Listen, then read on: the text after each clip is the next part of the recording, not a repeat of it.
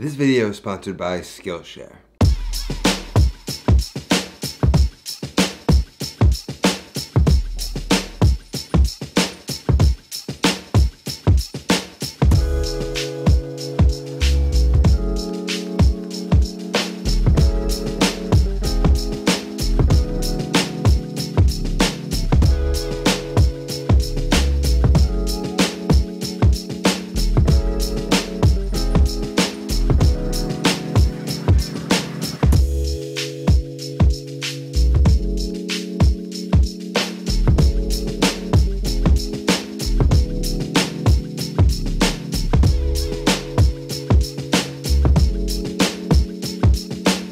Now this is a really interesting recipe that I learned from Massimo Bottura, obviously one of the best chefs in the world. It's another classic recipe from Emilia Romagna, and it's a true peasant dish. It's essentially the act of turning breadcrumbs into pasta. A beautiful idea. I didn't know it could be done, but apparently it can be, and that's what we're gonna make today. When I see this dish, it just instantly reminds me of matzo ball soup. It's like an Italian version of matzo ball soup. We're gonna mix some Parmigiano Reggiano and some breadcrumbs in with a little bit of egg, and then we're gonna cook it in brodo, or broth of any kind, stock, whatever you got. And this is a great way to utilize breadcrumbs and old bread in a new, exciting way. But before we jump right into it, let's take a moment to talk about our sponsor today, Skillshare. One thing that always bothered me when I ran my food truck was there were skills that I didn't have. Skills I relied on other people for. And ever since that experience, my goal in life has been to acquire more skills. I figured the more skills that I had, the more valuable of a person I'd be. And that's why I'm so excited to be partnering with Skillshare today. Skillshare is an online learning community with thousands of inspiring classes for people who are hungry to learn new skills. They have classes on almost every topic, including photography, cooking, creative writing, and even business and entrepreneurship. Right now I'm enjoying Beef 101, a class from New York City's premier butcher, Pat LaFreda. And I'm also taking Italian chef secrets from Nick Anderer, who's another New York City chef and restaurateur. All these classes are curated specifically for learning, meaning there's no ads, and they're always launching new premium classes. And it's all less than $10 a month with an annual subscription. So right now, the first 1,000 of my subscribers who click in the link down in the description are gonna get a 2-month free trial of a premium membership so you can start to explore your creativity and develop those new skills. Check out the link in the description when this video is all set, and thank you so much to Skillshare for sponsoring this video. So we've got our unseasoned breadcrumbs, plain breadcrumbs, and that's best for now. You can use the seasoned breadcrumbs, it's just gonna have more of an intense flavor. If that's what you want, then fine. But we need to make these breadcrumbs really fine, and I think the quickest way I'm gonna do it is just by sifting it through one of these, just like we would flour.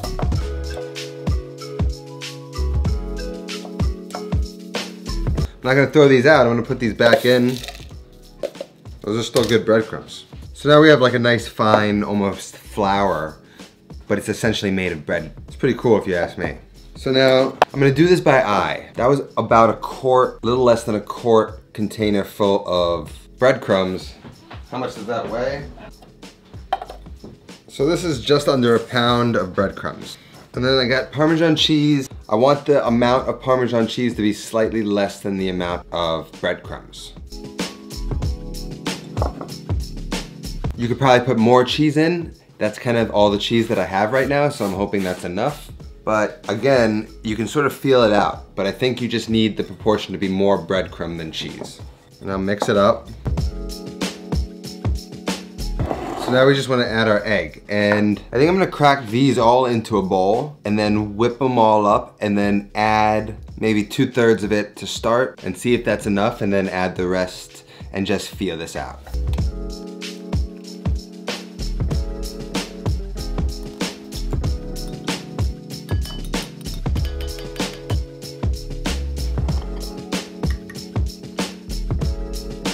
I'll end up adding that whole egg and needing more, but I just want to show you what it's like when it's too dry.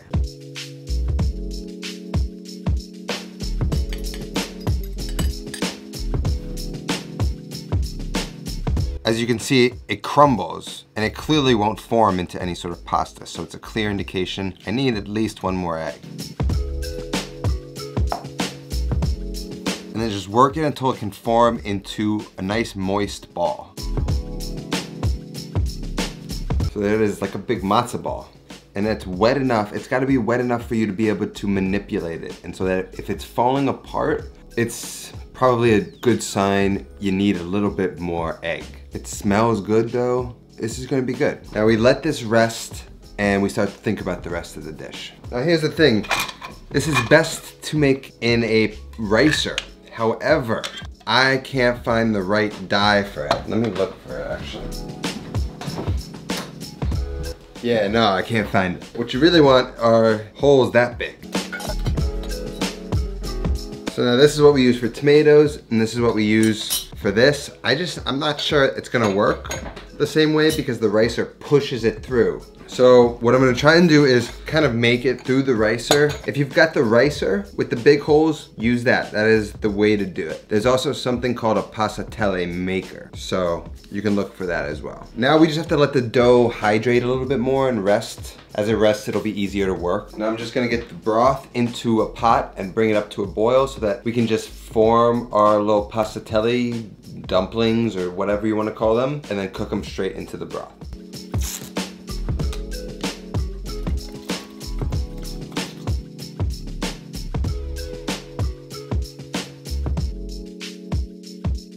And you want to keep that ball covered so it doesn't dry out. Now if you don't have one of these makers or a ricer, you can always just kind of roll them into balls. Mini matzo balls essentially. You could throw these in the water, let them cook, they'll float to the top just like any other pasta dough, and then they're done. But today we're gonna try and do our little shape. Let's see how it works. Just gonna take some of the dough, stick it in here.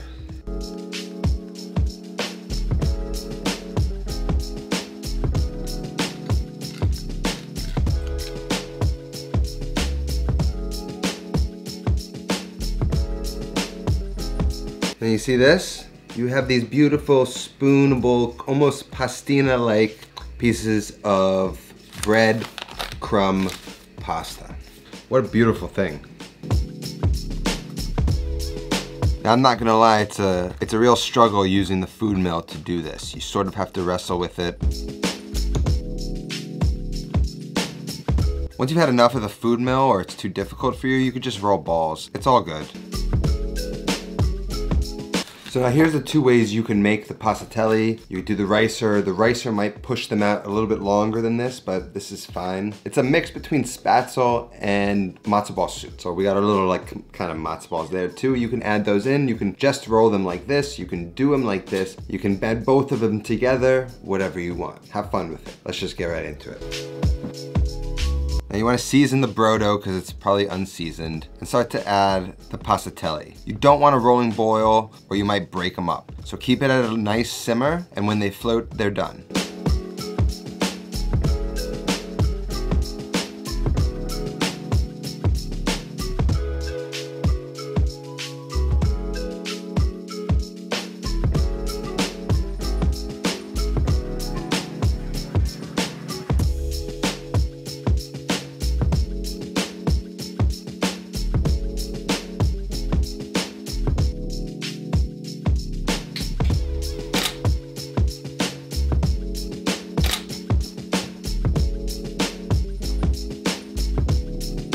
This is straight up a bowl of comfort, which if you made the broth yourself, is literally made of scraps. But the flavor is just there. If you like pastina and brodo, or if you can't find pastina, this is the dish for you. Ever since I learned about this dish, saw how it was made, I became obsessed with it. And it just felt like with these times, and that we just covered breadcrumbs, guys, this is like the perfect dish to be making right now.